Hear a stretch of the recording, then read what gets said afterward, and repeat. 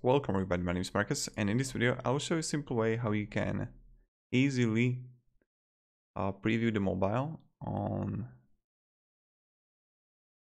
Cartco. So let's start. The first thing you want to do is just simply be in Cartco, and now you want to click switch to mobile preview, and you can see how the site is doing on a mobile.